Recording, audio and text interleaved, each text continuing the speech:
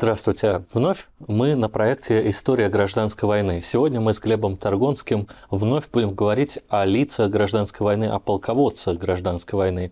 Если мы говорили совсем недавно о Иосифе Сталине в качестве военного деятеля той поры, то сегодня мы с Глебом поговорим о Владимире Ильиче Ленине. Да, более того, это очень будет в тему, поскольку Сталин во многом перенял те черты военного лидера, которые он мог наблюдать непосредственно на своем учителе, то есть в деятельности Ленина. И более того, я думаю, мы сделаем выводы относительно того, что любой социалистический вождь, если он претендует на звание вождя, должен быть в первую очередь военным лидером, да, даже если он занимается сугубо гражданскими штатскими делами. Безусловно, мы знаем Владимира Ильича как теоретика-марксиста и хорошего знатока марксизма. Мы прекрасно знаем, что Фридрих Энгельс был великолепным теоретиком военного искусства своего времени, его работы по франко-прусской войне, ну и даже об исторических войнах, такие как Гражданская война в Германии, широко известно. Энгельс разбирался в современной военной технике, в тактике, в стратегии, в оперативном искусстве. Когда же Владимир Ильич Ленин начинает интересоваться вопросами военного дела и как это проявляется? Ну, я дополню только, что Энгельс удивительно точно, практически чуть ли не по годам, предсказал, как будет продвигаться Первая мировая война, какие будут у нее позиционные тупики, какие жертвы и сколько примерно она продлится. Он как раз говорил о том, что Первая мировая будет сконцентрированным ужасом 30-летней войны по опустошительности своей.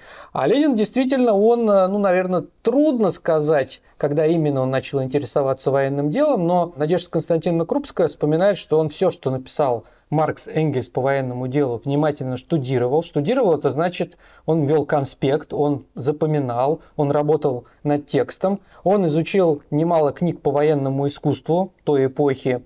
И вообще, надо сказать, что впоследствии по ходу передачи мы увидим, что Ленин действительно очень хорошо понимал специфику современной ему войны. Кстати, в отличие от лидеров Второго интернационала, он прекрасно понимал значение партизанской войны. И в этом, кстати, проявляется не только Ленин как теоретик военного дела, как его знаток, но и, кстати, как партийный вождь, потому что я сейчас расскажу одну интересную историю. У Энгельса есть введение к работе Маркса «Классовая борьба во Франции», которая, естественно, вошла во все необходимые издания. Но вот в издании, которое проспонсировала социал-демократическая партия Германии, которая себя считала наследницей Маркса и Энгельса, почему-то убрали один абзац про то, что перспективы войны будущее – это перспективы партизанской войны, которая потом будет перерастать в регулярную. Ну, грубо говоря, восставшие всегда начинают с партизанской войны. Вот этот вот абзац был просто выморан из учебника, по сути, который написал Энгельс в этом введении. И это очень характерно для соглашательской политики социал-демократии германского, например, разлива конца 19-го, начала 20 века. А вот Ленин прекрасно воспринял теорему партизанской войны. Он конкретно писал о том, что партизанская борьба неизбежна, и как раз-таки он противопоставлял себя меньшевикам, которые говорили, ну, партизанская война это народники, это эсеры, это не мы. Это тоже была партийность Ленина в военном вопросе. Просто, когда мы говорим про какого-то вождя, его идеологические установки, его партийность любой эпохи, это в том числе продолжение его взгляда на какие-то отдельные аспекты человеческой жизни, в том числе на военное дело. Надо помнить работы Ленина периода эпохи Первой русской революции и завершающего этапа русско-японской войны, и их можно поделить на две части. Работы 1905 года, ну и в дальнейшем 1906-1907 года. Можно их категоризировать как высказывания по поводу актуальной войны русско-японской и причин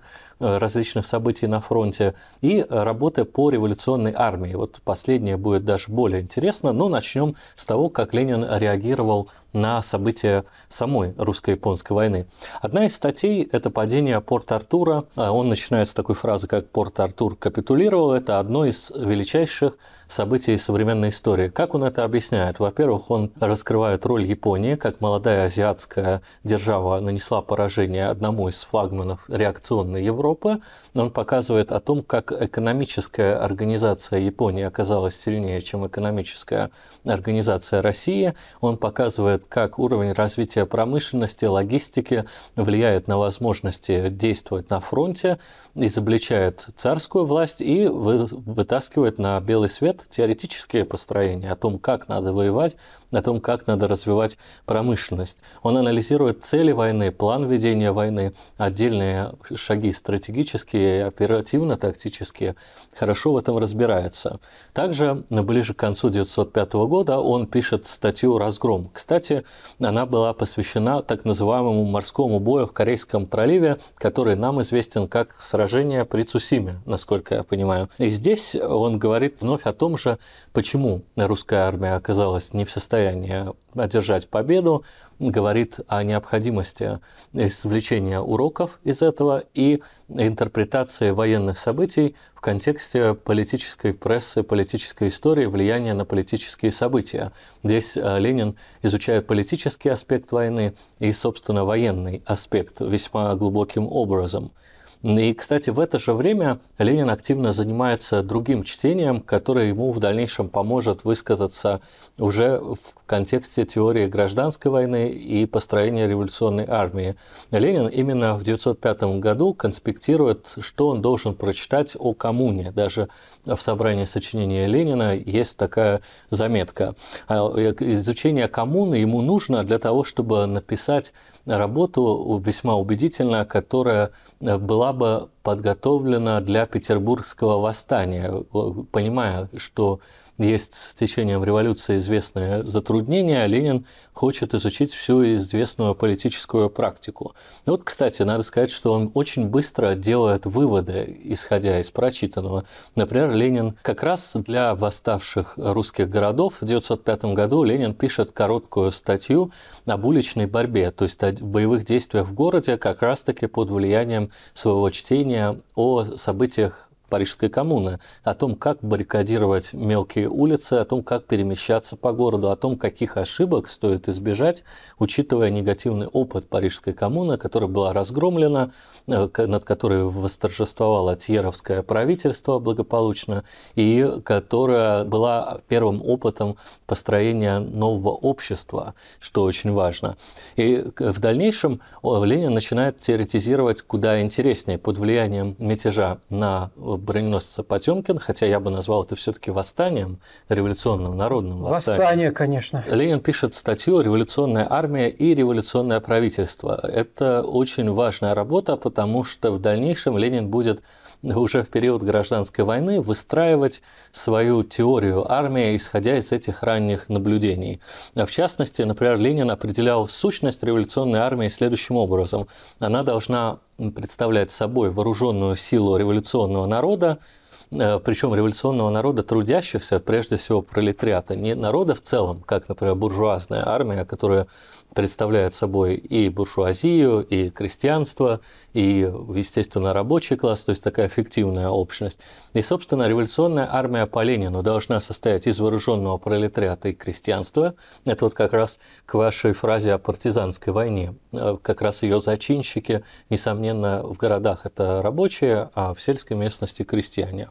Опять же, дальше это передовые организованные отряды из представителей рабочих и революционного крестьянства. Это уже более организованные силы, которые подходят к армейской организации, и граждане, которые готовы перейти на сторону восставших из других частей общества. Это как раз предваряет сложнейший вопрос гражданской войны, военных специалистов, в принципе. Взятое меньше, как писал на тот момент Ленин, и составляет революционная армия. Вот подумайте, еще далеко до победы революции Ленин уже размышляет о революционной армии, в принципе, и впоследствии он размышляет еще о том, как народу перейти от обороны, а он действительно находился в 1905 году в обороне, к нападению. И вот здесь мы видим Ленина как человека, который стоит во главе революционной партии.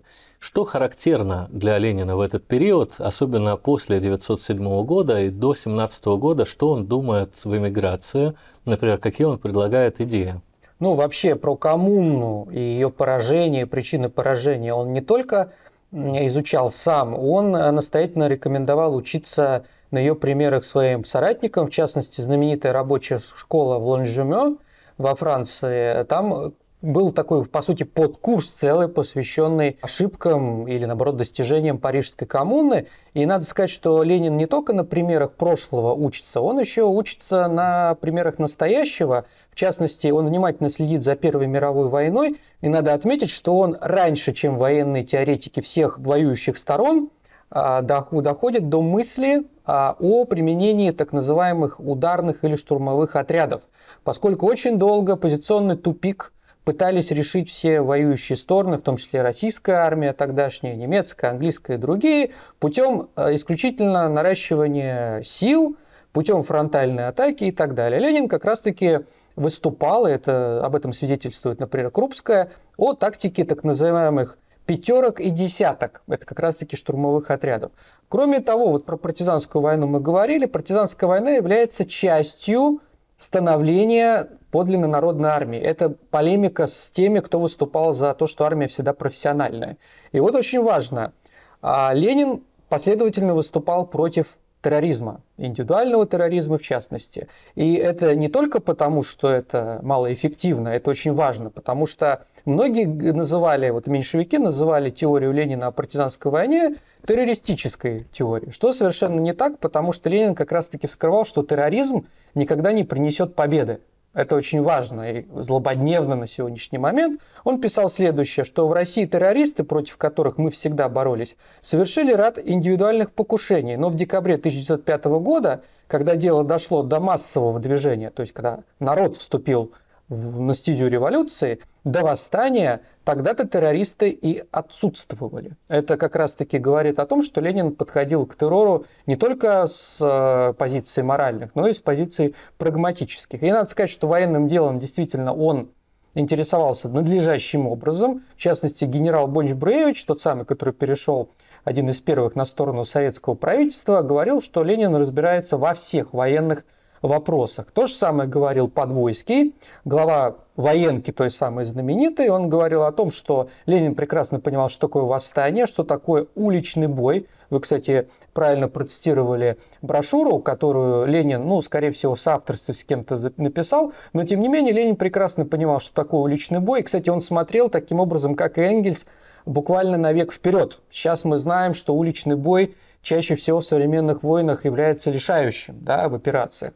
И вот Ленин говорил о том, что тактика уличного боя, если ее не знает военный вождь, то он не способен осуществить великое искусство восстания. Знаем знаменитую формулу Ленина перед восстанием в Петрограде, что надо захватить телеграф, телефон, мосты. То есть он прекрасно понимал, что такое стратегические объекты, поэтому неудивительно, что восстание, в том числе под руководством Ленина, завершилось победой действительно восставших. Да, на мой взгляд, вам весьма хорошо удалось поговорить об этапах, и вот создание массовой народной революционной армии – это важнейший этап. Незадолго до революции 1917 года Ленин сформулировал свою теорию справедливой войны. В частности, позволю себе процитировать то, что он думал о гражданской войне, как о войне справедливой, и при каких условиях она справедлива. Ленин пишет: «Мы вполне признаем законность, прогрессивность и необходимость, это важно, гражданских войн, то есть войн угнетенного класса против угнетающего, рабов против рабовладельцев, крестьян против помещиков, естественно, пролетариата против капиталистов». Вот что Ленин считает законной войной, вот что объясняет его позицию в отношении империалистической войны, которую он не считал законной и справедливой, на мой взгляд, теоретически обоснованно. И с этими представлениями он подходит к периоду взятия власти. Кстати, период с ноября 1917 года, то есть самой революции, по февраль 18 года Ленин называл красногвардейской атакой на капитал. Красная гвардия – это все-таки иррегулярное соединение, не являющееся армией как таковой. А опять же, Ленину уже в этот период приходится на практике применять свою теорию революционной армии, как раз его компоненты, о которых мы говорили. Фактически большевики перепробуют период гражданской войны все три компонента и найдут определенное рациональное сочленение, в принципе. Ленин, кстати, говорил, что в начале 18 года вопрос строительства вооруженных сил был совершенно новым, именно полноценных вооруженных сил. Он совершенно не ставился даже теоретически, в частности, вопрос о мобилизации, например, в революционную армию, о том, как действовать именно в таких обстоятельствах, когда есть активный фронт империалистической войны, о том, как осуществлять мобилизационные, например, мероприятия. Но Ленин и говорит, как большевики двигались. Они шли опытным путем, опять же, они пробовали создать добровольческую армию, они шли ощупью, нащупывая, пробуя, каким путем может быть решена задача создания вооруженных сил. В принципе, как они пришли, например, к мобилизационным мероприятиям, к обязательности службы в Красной армии, в принципе. А Ленин признавал, что многие его товарищи по партии считались, что достаточно кинуть революционный клич в трудовые массы, и все на него будут откликаться, особенно цвет трудящихся классов. Но это... Волюнтаризм, кстати, называя вещи своими именами.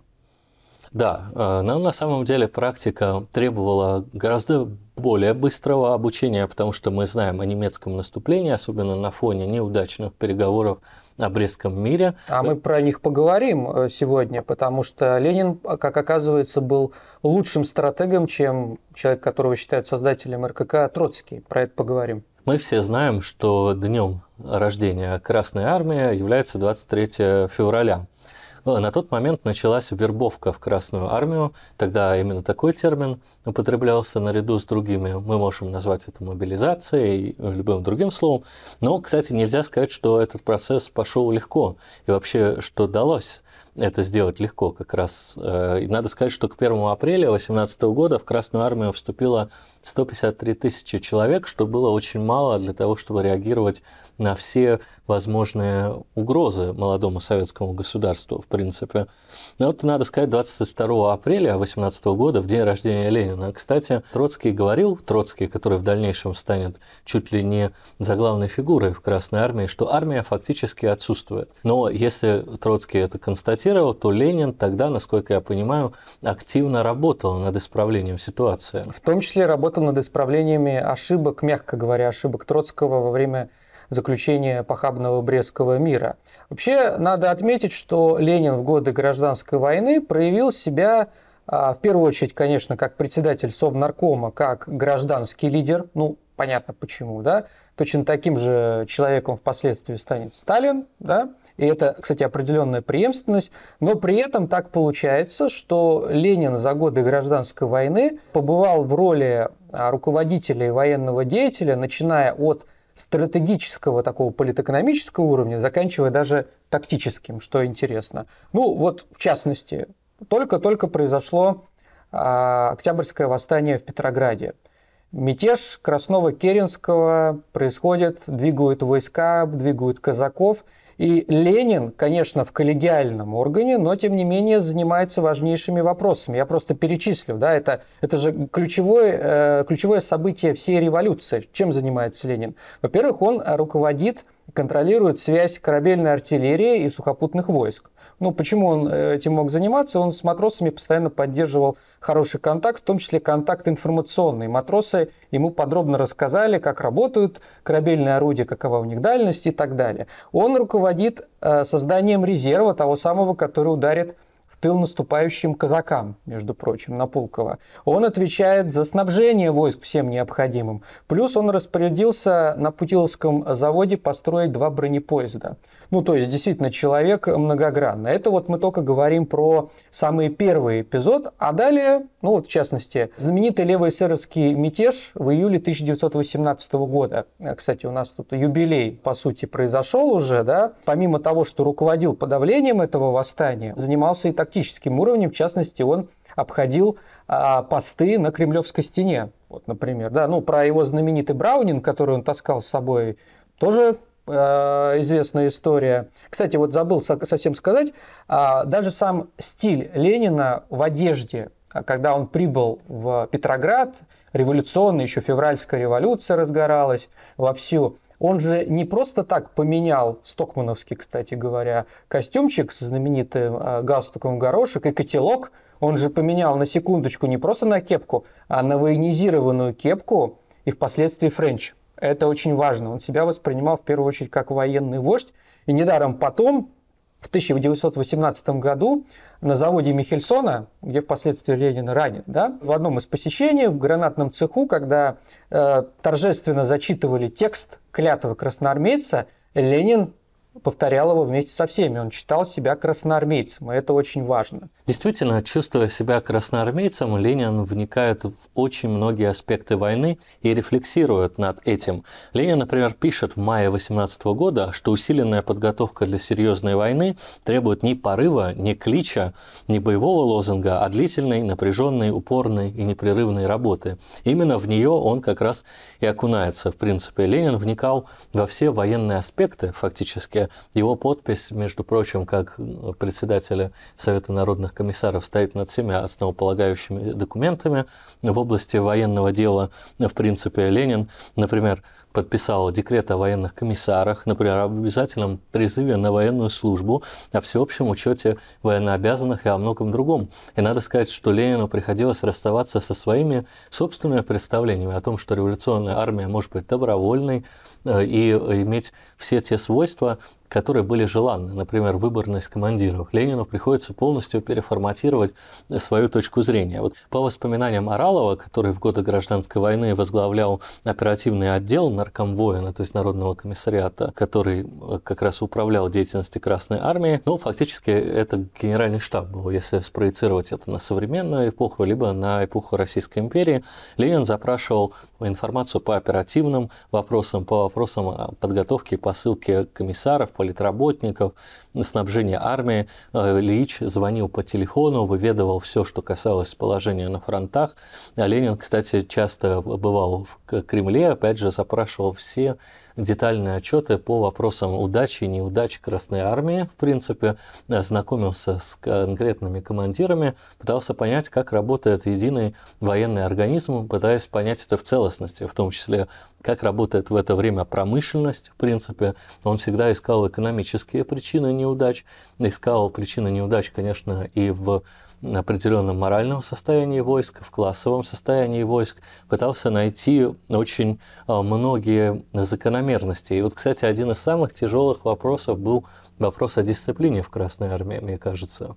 Ну, вообще вопрос о дисциплине был связан со множеством факторов, и я бы отметил, что понятие вообще дисциплины, оно появляется изначально в партийной структуре и в партийной идеологии, потом распространяется непосредственно на всю армию, которая, на секундочку, воевала за Советы, и об этом мы поговорим. Но я бы хотел еще перед тем, как мы перейдем к дисциплине, даже, я думаю, мы этим вопросом завершим, дисциплиной и боевым духом. Это важно, как к нему относился Ленин, и какой этому есть литературный и музыкальный памятник. Кстати, этим мы завершим. Это очень интересно. Но я отмечу только, что Ленин занимался активно и фронтовыми операциями. И вообще вот я все-таки сделал бы параллель между Лениным в Гражданскую войну и Сталиным в Великую Отечественную, потому что очень похож стиль руководства и стиль работы.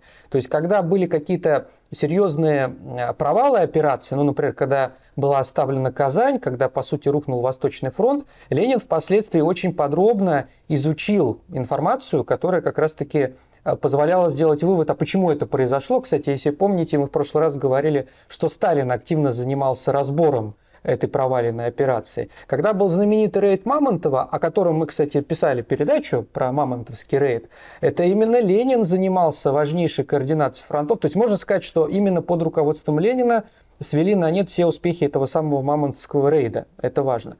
По Брестскому миру, тоже надо сказать отдельно, Брестский мир показал, что Ленин, в отличие от Троцкого, действительно хорошо владел информацией. Троцкий провалил Брестские переговоры, и мы, я думаю, когда-нибудь обязательно сделаем передачу, может быть, в ближайшее время, потому что о Брестском мире сейчас глава нашего государства постоянно вспоминает, мы об этом должны сделать передачу обязательно. Так вот, Ленин прекрасно подгадал, почему нужно выигрывать время. Он в беседе с Вильямсом говорил следующее, что старая армия, которая действительно разбежалась, да, она сейчас уставшая после вот этих 3,5 лет оппозиционной мясорубки, можно сказать. Да? Но он говорил следующее. Сначала дайте старой армии отдохнуть, и они будут хорошо воевать. А почему? Это они что, за полгода захотят воевать? А очень просто. Вернувшиеся с фронта солдаты возвращаются на завод, в деревню. Они будут знать, за что они воюют. Они увидят, что земля принадлежит крестьянам, фабрики рабочим, советская власть действительно своя. И как раз-таки неудивительно, почему в Красную армию, которая, по сути, была советская в том плане, что воевала за Советы, пошли добровольцы и не только по призыву, да, это важно. Кроме этого, тоже как сталинский стиль, Ленин хорошо разбирался в военном деле. Я уже говорил цитату Бонч-Бруевича. Цитата генерала Каменева говорит о том, что Ленин тоже прекрасно разбирался на оперативном уровне, что из себя представляет война.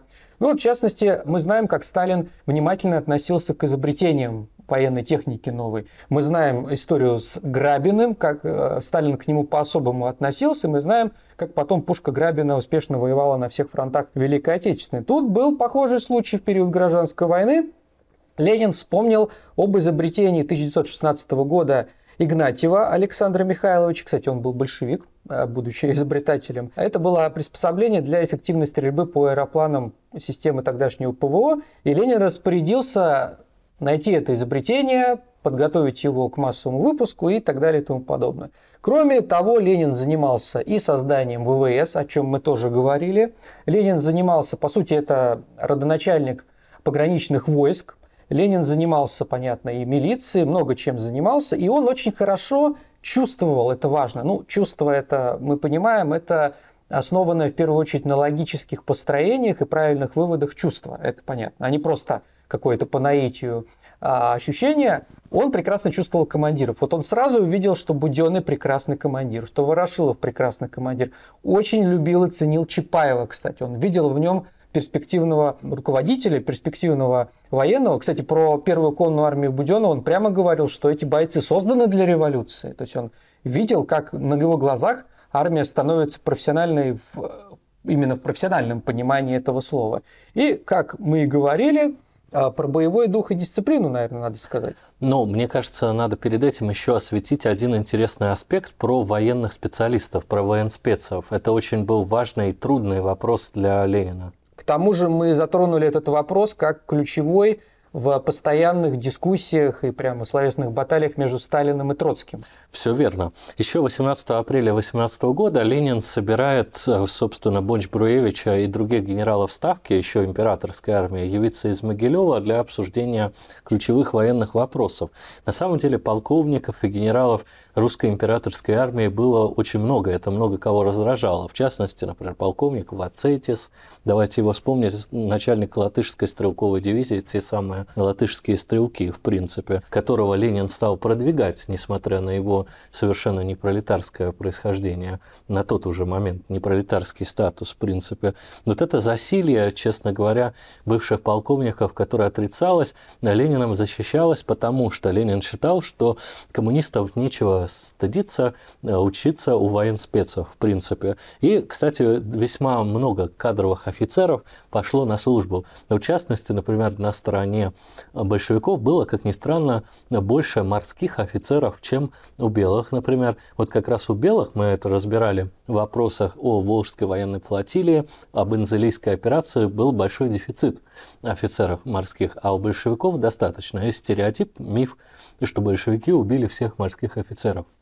А какие большевики в феврале 17 года? Да, и то это локальные события. Большинство морских офицеров присоединились в итоге к РККФ, то есть к рабоче-крестьянскому Красному флоту, и составили его костяк. Тем более, что офицерский состав включал в себя уже и большевизированных людей, о которых мы тоже говорили в предыдущих видео, например. Кстати, когда мы говорили про Корниловский мятеж, мы выяснили, что командующий Северным фронтом это был, по сути, большевик, потому что он, в частности, кассу фронта использовал для издания большевистской литературы, что уже о многом говорило. Ну, кстати, неудивительно, почему многие офицеры пошли к большевикам. Они видели, что большевики, единственная сила, способная сохранить страну, это сила, которая позволяет солдатам, уставшим от войны, организоваться, да, и мы знаем на примере Корниловского мятежа, что на фронте-то как раз-таки не корниловцы дрались, а большевизированные части. Ну и третье, опять же, пример того же Брусилова, мы про него забыли сказать. Ну, согласитесь, это самый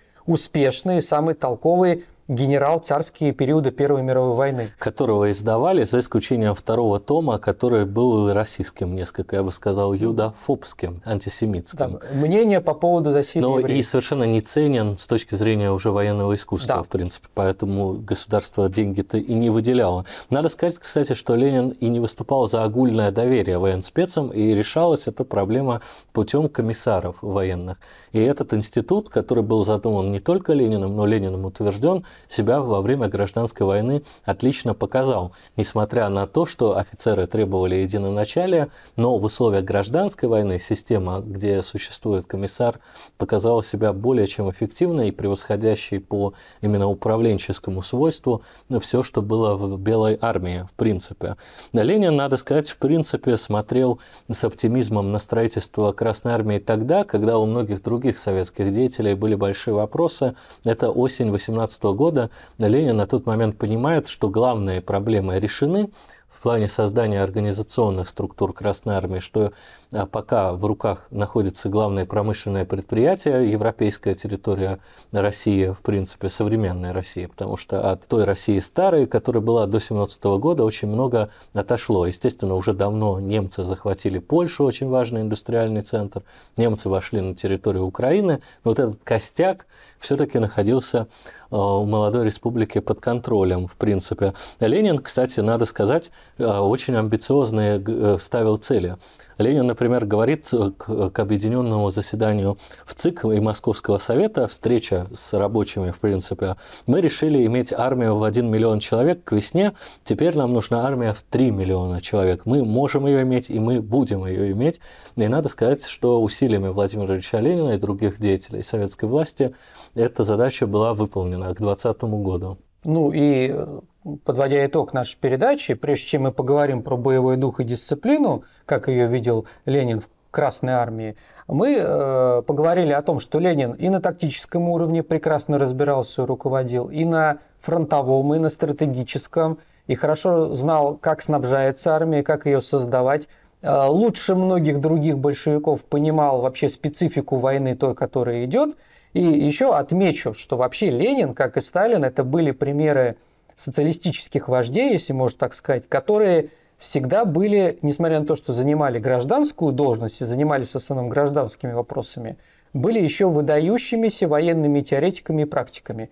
И надо сказать, что после Сталина в Советском Союзе эта связь времен прервалась, как в «Гамлете» Шекспир писал, да? То есть уже Хрущев – это чисто гражданский хозяйственник. Вот когда пришли хозяйственники, тогда уже и армия приходить стала в упадок, ну и социализм тоже потихонечку начал клониться к закату. Что заметил, между прочим, руководитель Северной Кореи товарищ Ким Ир Сен, который сам являлся революционным солдатом, политическим солдатом, партизанским руководителем, и он понимал необходимость связи лидера страны с военным делом, с пониманием армейской организации, вопросов управления войсками, вопросами защиты Отечества, вопросами нанесения поражения противников. Когда воцаряется атмосфера ложного благополучия, как говорится у Шекспира, этот мир довольства и покоя, приходит смерть. Ну, Шекспира мы сегодня вспомнили, но мне понравилось, что вы вспомнили товарища Ким Ир Сена, и это очень правильно, потому что давайте посмотрим,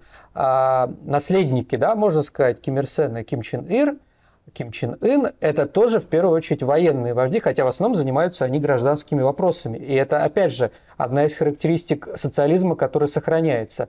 Фидель Кастро, его фигура Рауля Кастро, недаром они даже в форме ходят.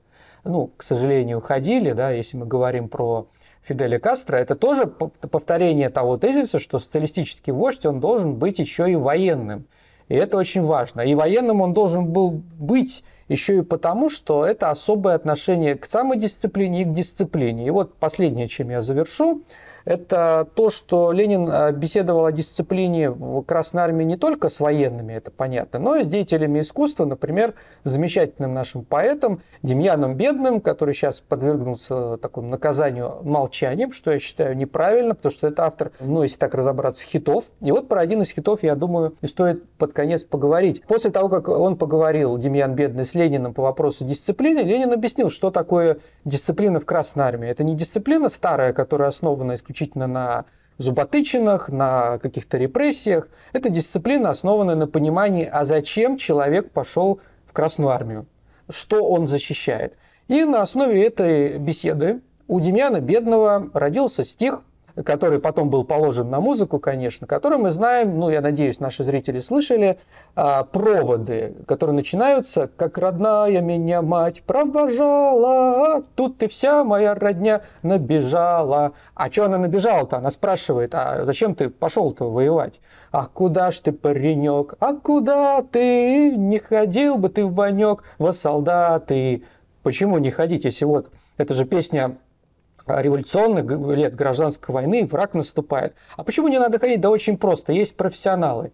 В Красной армии штыки чай найдутся, без тебя большевики обойдутся. Мем, кстати, советских времен.